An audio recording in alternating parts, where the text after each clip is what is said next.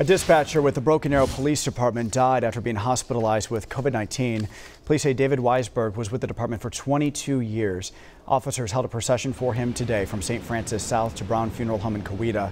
Officer Chris Walker says David was a kind and caring person who volunteered with Special Olympics and was a big OU fan. Dave's been a staple at our department for a long time, and everybody you see behind me has been touched by him in some way or another. Walker tells us that his shoes will be impossible to fill. Funeral arrangements are still pending.